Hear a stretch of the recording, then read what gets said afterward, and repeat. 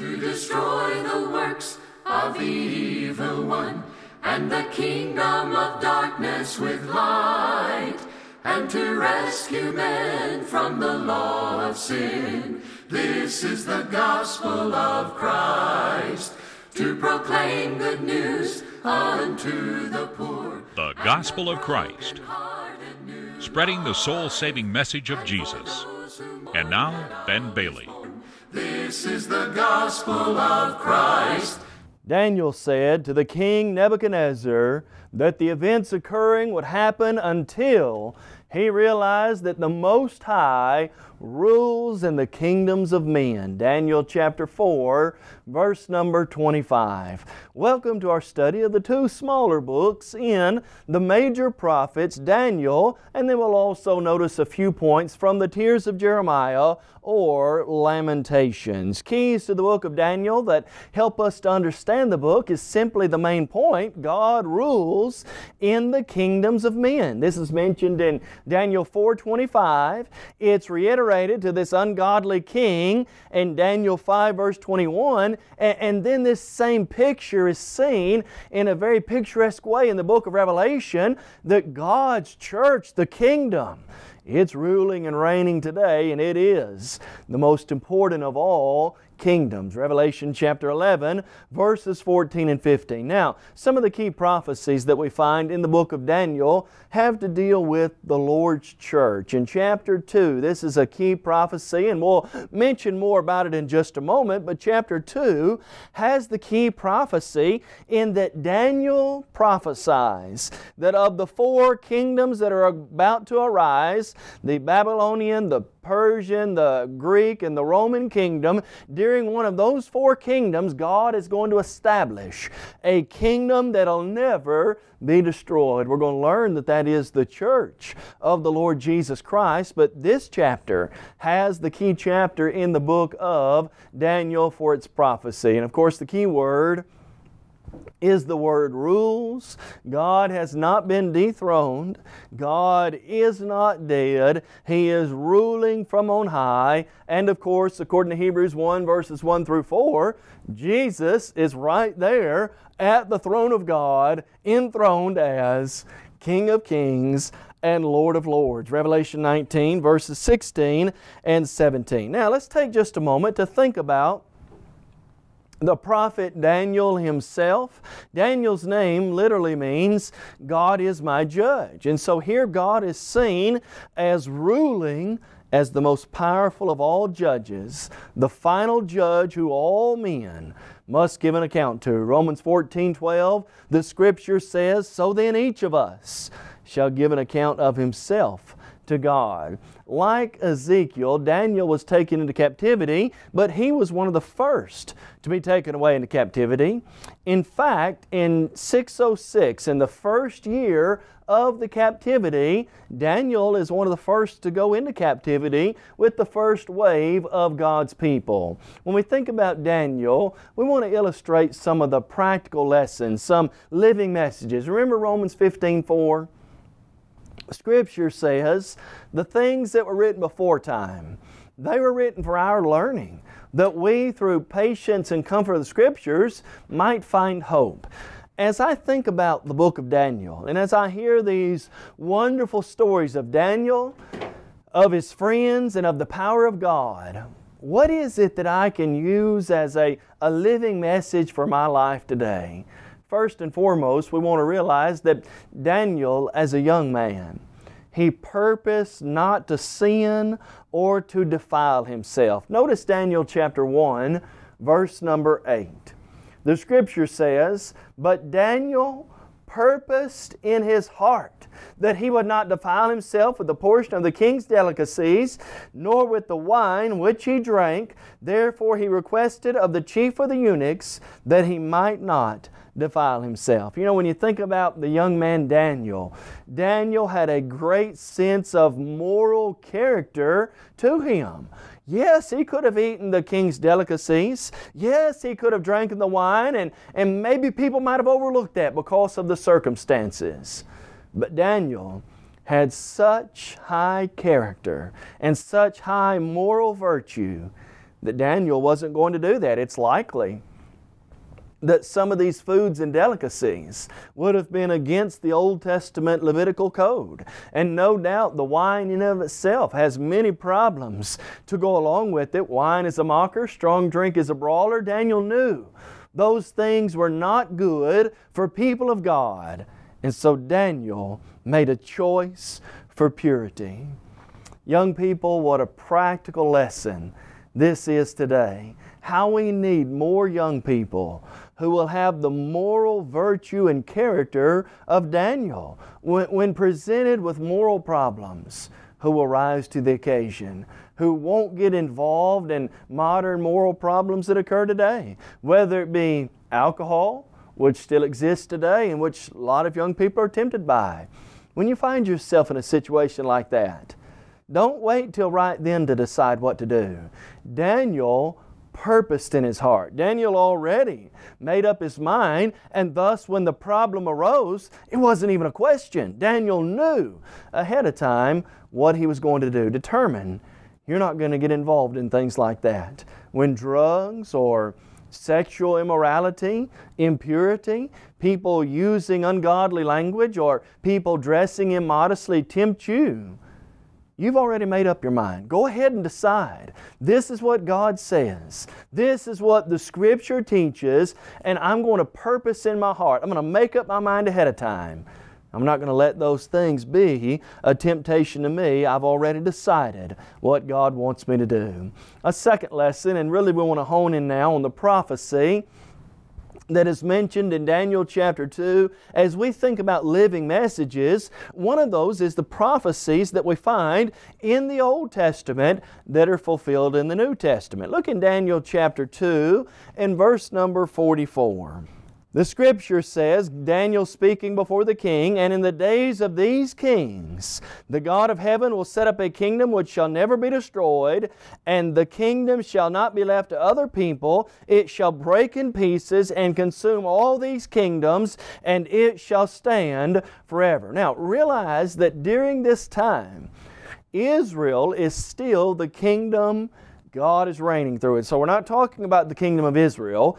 God's going to set up a new kingdom. Well, what is that new kingdom? We know that there were 4 kingdoms that were prophesied to reign, and these are seen in the dream and in the image that the king has. Gold, that was the Babylonian Empire. Iron, you've got bronze, you've got silver, you've got bronze, you've got clay and metal mixed. Babylonian, Medo-Persian, the Greek Empire, and the Roman Empire. Well, let's think through this for just a moment. Did God set up a new kingdom during the time of the Babylonian reign? No, God didn't. Still through Israel. Israel comes out of captivity, and then the Medo-Persians begin to reign. Does God set up a new kingdom during the time of the Medes and the Persians? No, not during that time. Well, what about during the time of the Greek Empire? We all know of the great Greek warrior Alexander the Great. Did God set up a new kingdom then? No, God's still reigning through Israel. But then we come to that 4th and final kingdom mentioned, the Roman Empire. Did God set up a new kingdom during the Roman Empire? You bet He did. In the time of the Roman Empire, the Bible says in Mark 9 verse 1, Jesus speaking to His disciples and says, "Assuredly I say to you, that there are some standing here today who will not taste death until they see the kingdom of God present with power." What is that kingdom? Well, we learn in Matthew 16 verse 18, Jesus said, "And I say to you that you're Peter, and on this rock I'll build my church, and the gates of hell shall not prevail against it." And then He says this, "And I'll give to you the keys of the kingdom." What's the kingdom? The kingdom's the church. Is the church in existence? Did it start during the time of that Roman Empire? You bet it did. Acts chapter 2 verse 47, for the very first time, the Lord added to the church daily those who are being saved. Paul said in Colossians 1 verse 13 that God was taking people out of darkness and transferring them into the kingdom of His dear Son. Now, let's make that practical. Understand the prophecy's part of it, but what does the prophecy dictate? That there is a kingdom coming during the time of one of these 4 empires, and that kingdom will never be destroyed. You combine that idea with Revelation 11 verses 14 and 15 of God's eternal kingdom being the church, which will one day be taken, ushered back to God, 1 Corinthians 15:24. And my friend, the most important kingdom in all the world that you could ever be a part of is a part of the Lord's church. How privileged we are to live in the age where the church is a reality and where we can know for sure what is God's kingdom and how to be a part of that kingdom. Let's now turn our attention to another practical lesson in the book of Daniel, and the lesson is very simply this: if God puts us in it, God will take care of us during that. Basically saying that if we face trial and tribulation and difficulty, God, if we're faithful to God, God's not going to abandon us during those times. We learn this from Daniel's three friends, Shadrach, Meshach, and Abednego. Listen to the words of Daniel 3, beginning in verse 16. Shadrach, Meshach, and Abednego answered the king and said, O Nebuchadnezzar, we have no need to answer you in this matter. If that is the case, our God whom we serve is able to deliver us from the burning fiery furnace, and He will deliver us from your hand, O king. But if not, let it be known to you, O king, we do not serve your gods, nor will we worship the golden image which you have set up. And so here are these three great faithful men of God, and an image has been set up. Anybody who won't worship it, throw them in the fire. What did they say? They say to the king, well, if that's what you think you need to do, go ahead, but I promise you this: God will take care of us and see us through it either way. We believe our God will deliver us from it. And you know the rest of the story. There was one like the Son of Man walking in the fire with them, and they were delivered from that furnace which actually consumed the people who threw them in. But then they say this: but if God doesn't deliver us, we're still not going to worship you. What would have happened if God hadn't delivered them? Oh, greater deliverance would have come. Their lives of faithfulness would have been spent with God for all eternity in heaven. Either way, just as these three friends said, they were going to be winners. God was going to take care of them, or they were going to perish through suffering and live with God forever in heaven. How true that is for us today, that when we face difficulty, let's remember to trust God. The Bible says this in 1 Corinthians 10 verse 13. No temptation has overtaken you, Paul says, except such as is common to men. But God, who is faithful, with the temptation will also make the way of escape, that you may be able to bear or endure it. Now, that way of escape may mean, as it did for some in the first century, that our life comes to an end. But if it does, how bad is it if a child of God dies and goes to heaven? Well, friend, that's surely not a bad thing. That's a good thing. And so God's going to take care of us, and thus we can say, the Lord has said, I'll never leave you nor forsake you, so that you may boldly say, the Lord is my helper. What can man do to me? Let's then think about another lesson that we learn from the book of Daniel, and this is a very practical lesson about Daniel as a great man of prayer. I want you to look in Daniel chapter 6, verse number 10. That's Daniel chapter 6. Notice what the Scripture says in verse number 10. The Bible says, Now when Daniel knew that the writing was signed, he went home, and in his upper room, with his windows open toward Jerusalem, he knelt down on his knees 3 times that day and prayed and gave thanks before his God, as was his custom from early days. What do we know about the prophet Daniel? Here we learn the type of man he was again a little later in his life. Daniel, they've told Daniel they're plotting plans against him. They get the king. Evil men get this king to sign a decree. And the decree of the Medes and Persians, one of their laws is, when a law is made, it cannot be altered or changed. And so the decree's been signed. Daniel knows. They just signed his death certificate in essence. And so Daniel, even though it might cost him his life, Daniel 3 times that day gets down on his hands and knees and prays to God. As a result, consequences occur. The king has to take Daniel and throw him in with the lions, but even the king himself says, I believe your God can deliver you. And do you remember what happened the next morning? When they opened that lion's den, there was Daniel, alive and well, and even the king gave glory to God. But you know, we learn a very powerful lesson from Daniel about his own prayer life and his deliverance, and it's this: even if prayer was going to cost Daniel his life, he wasn't going to stop praying. The effective, fervent prayer of a righteous man overcomes much. James 5 verse 16. The Scripture says we are to pray without ceasing. 1 Thessalonians 5 verse 17. Through prayer we can come boldly to the throne of grace that we might find mercy and grace to help in time of need. And with prayer we can cast all our cares upon God because He cares for us. And you know, as I think about Daniel and that great scene in the lion's den, can you imagine how those lions must have felt in view of Daniel, a great man who's being protected by God, and how God actually saw him through that difficult time because of his faith and trust in the Almighty. Now, Daniel, as a man of prayer, we learn in Daniel 9 verse 4, also offers a prayer of penitence for himself and for the people of Israel. I want you to notice Daniel 9 verse number 4. Scripture says these words concerning Daniel's prayer. The Bible says, And I prayed to the Lord my God and made confession and said, O Lord, great and awesome God, who keeps His covenant and mercy with those who love Him, and who keep His commandments, we have sinned and committed iniquity. We've done wickedly and rebelled, even by departing from Your precepts and Your judgments. What do we know about Daniel? Daniel didn't claim perfection.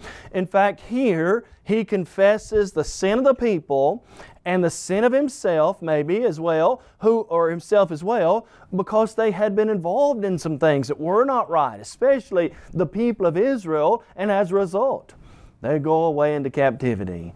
Friend, this is something that we all have to face. All of us have sinned. We know that's the case. There's not a righteous man on the face of the earth who does good and does not sin. Ecclesiastes 7 verses 20 through 26. And so we need to be bold enough to own up to our sin. If we say that we have no sin, the Scripture says we make God a liar and the truth is not in us if we confess our sins. He's faithful and just to forgive us our sins and to cleanse us from all iniquity. 1 John chapter 1 verses 7 through 10.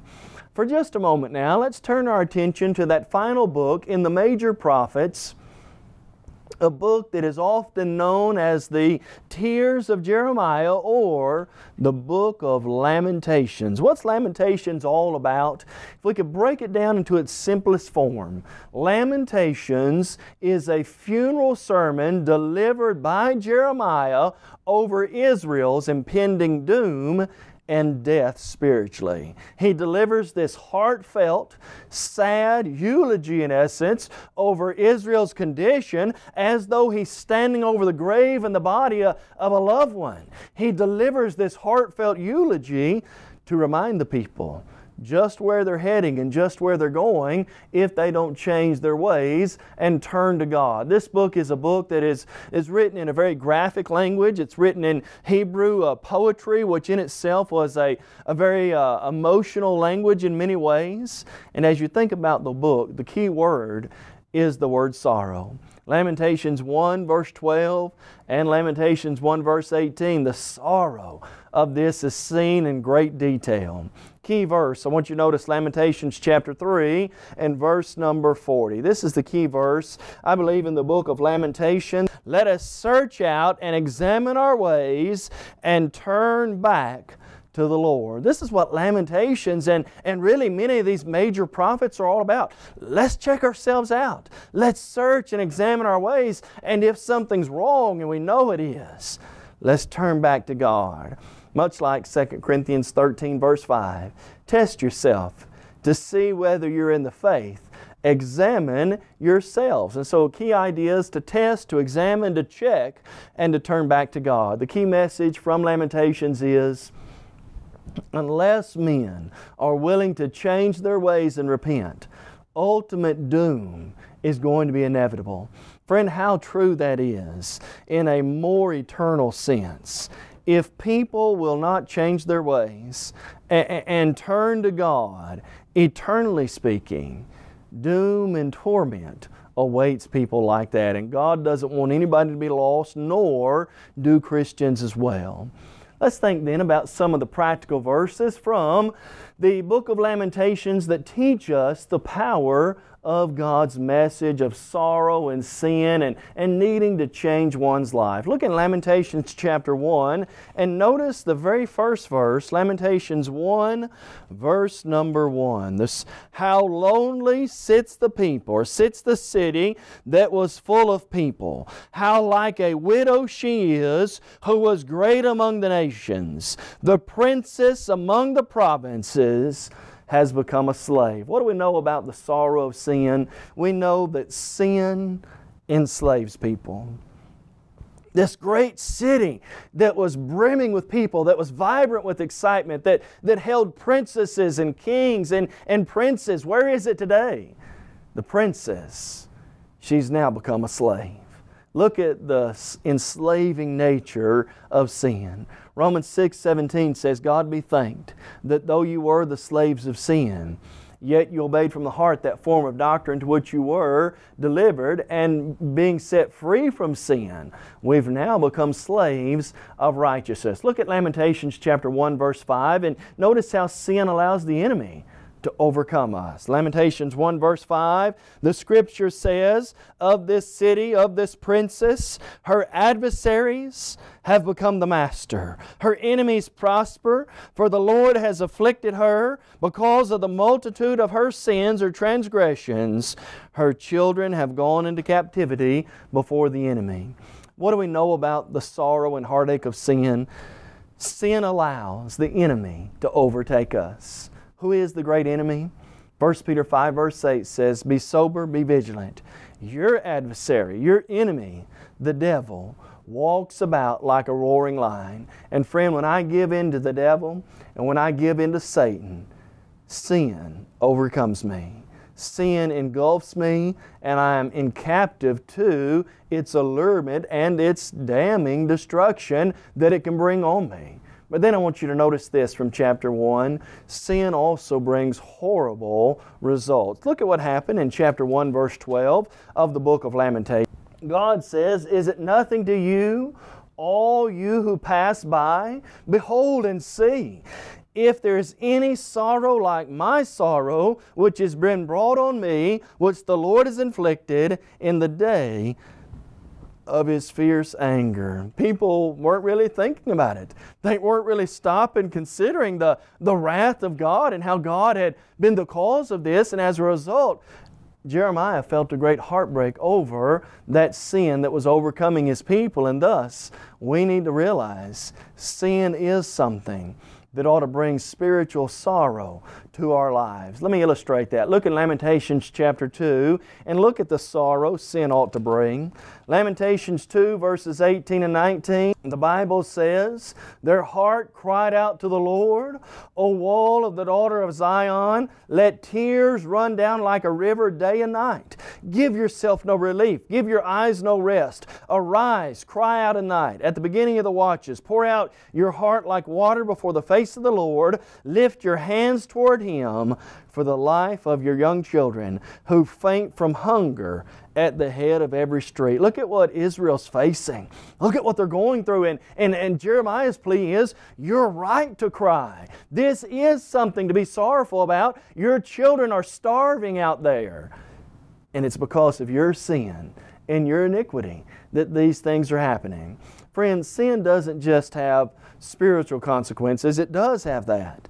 But it also has consequences here and now. And so we must realize the best life to live is a life lived serving God. Here's a beautiful passage in the midst of this funeral dirge. Look at Lamentations chapter 3. And even in the midst of this text of sorrow, God gives His people hope. Look at Lamentations 3, verses 22 and 23. The Scripture says, through the Lord's mercies, We are not consumed because His compassions fail not. They are new every morning. Great is your faithfulness. The Lord is my portion, says my soul. Therefore, I will hope in Him. Hear Israel, although this is definitely a sad book, a book of sorrow, showing the ultimate demise of those who live in sin, in the midst of this, the writer cries out, through God's mercy and through God's compassion, we're not consumed, because the Lord's mercy is enduring for all people. Friend, if we're saved, it'll be by the grace and the mercy of our God, and how desperately we need that salvation, and we need to make sure that we're right with God. And so as we think about Daniel and as we think about Lamentations, both of these books dealing with the sin of Israel and their depravity going into captivity and the sorrow that goes with that, let's realize today that this is a practical book, in that those who are living in sin desperately need to be warned of the impending doom. The way of the transgressor is hard, proverb writer says, and ultimately it's hard because it is a life that will end result in eternal torment and agony. Luke chapter 16, verse 19 following. But the good news is this: the God whom we serve and the God of the Bible is a God of compassion and a God of mercy, and through His compassion and through His mercy, He wants all men everywhere to be saved and come to a knowledge of the truth. Friend, no matter how bad you've been, no matter how deep in sin you've been caught up in, no matter what you've done, realize if you'll become a Christian, you can have all that washed away. If anyone's in Christ, he is a new creation. Old things have passed away. Behold, all has become new. Well, how do we get forgiveness of sin? Once we've heard the Word, believed in Jesus, and repented of sin, made that good confession, the Bible says we can repent and be baptized for the forgiveness of sin. Acts 2 verse 38. Saul, who is now Paul, was a murderer in many ways. And yet in Acts 22:16, Ananias came to him and said, "Why are you waiting? Arise and be baptized and wash away your sins." If you've never obeyed the gospel, friend, in view of what sin will do, we urge you, obey the gospel before it's too late. You may have just joined our program and are wondering, what is the gospel of Christ? The gospel of Christ is an evangelistic work of the churches of Christ that reaches the whole world with the gospel through TV, radio, and internet. Our motto is to take the whole gospel to the whole world. We believe in having a book, chapter, and verse for everything we say and do. And unlike many religious groups today, we're concerned about lost souls, not your wallet. And to conquer death, we encourage you to visit thegospelofchrist.com for a host of Bible study materials as well as audio and video copies of our lessons. If you would like to have a copy of today's lesson, please visit our website and fill out a media request form, or you can email us at mail@thegospelofchrist.com. Call us toll-free at 1-855-458-3905 or write to us at P.O. Box 788, McMinnville, Tennessee 37111. Be the glory, and to God be the glory, and to God be the glory. This is the gospel of Christ.